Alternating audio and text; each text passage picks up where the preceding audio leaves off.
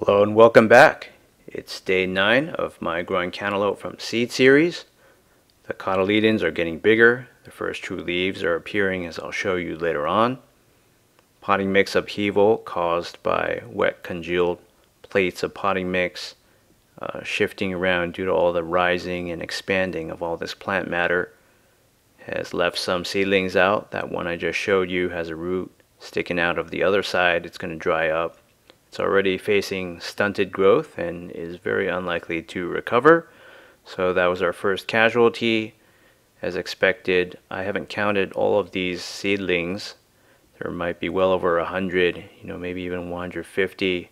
Who knows, maybe it was 200, maybe not that much. But as you can see here, you can sort of make out the beginnings of the first true leaves coming out. At first it looks like there's just one, although I'm sure it'll be followed by another quickly. And it's day 11. I've applied several coats of wood stain to my table and it looks a lot better now. So there's the optical illusion that there are far fewer seedlings now because the cotyledons are so big. I spun the pot around so everything wouldn't just grow in one direction and favor the seedlings that were facing one side. So you can see noticeable first true leaves. You can see those folded leaves coming out, and they're coming along a little slower than I expected due to the rapid continued cotyledon growth. There's the optical illusion going on. It looks like there are only 50 seedlings instead of 150.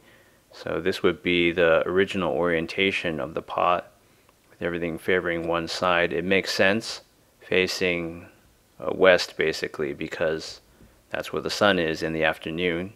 This place doesn't get any morning sun. So I'm watering a little bit, not too much because as I said earlier there's a lot of water in the watering tray, which signifies that the potting mix has been soaked from top to bottom previously. And just a little bit will do. I want to keep the top wet because that's where the roots are and they're not very deep yet. So if I don't do this every few days, then a lot of seedlings will just die. And then we're going to zoom in afterwards and show you places where it appears that pinching off has occurred. Now there's a term where you use your fingernails or whatever to pinch off the top and prune. That's not what I'm talking about. So I think it's caused by roots losing contact with potting mix and drying out due to the simultaneous growth of so many seedlings at once and all that increase in volume, stems and roots and whatnot.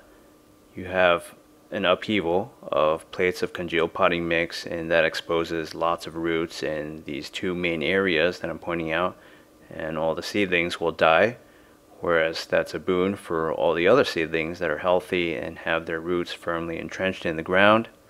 Check out my Facebook page. Thanks for watching this update.